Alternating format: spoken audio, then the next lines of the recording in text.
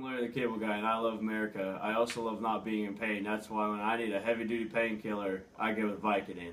Now, you have to be careful with Vicodin because it has a low therapeutic index. It can be quite dangerous, so you have to be careful with it, just like arguing with your wife.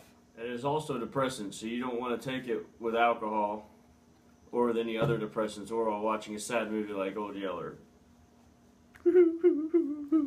Side effects may include drowsiness, upset stomach,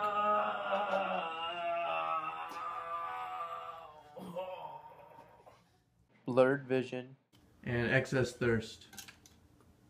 Hey, you're not supposed to take alcohol with that. Vicodin should be taken orally in your mouth, so there should not be in any other bodily openings. Not here, and definitely not here. These are prescription drugs, so you can't just go down to your Walmart and pick them up. But if you are prescribed them, they should be taken 1 to 2 tablets every 4 to 6 hours.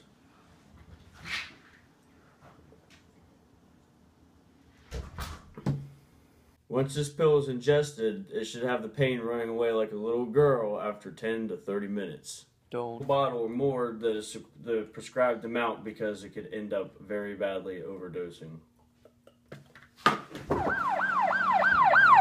At the end of the day, Vicodin is a painkiller I trust for all of my pain needs.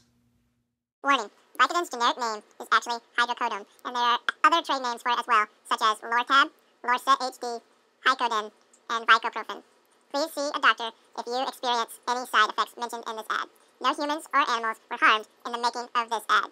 Actual Vicodin was not taken, and only take it if prescribed by your doctor. Do not talk to your doctor if Vicodin is the right drug for you, because it's not for a condition or disease. It is solely for pain. This telecast is copyrighted by the NFL for the private use of our audience. Any other use of this telecast or of any pictures, descriptions, or accounts of the game without the NFL's consent is prohibited.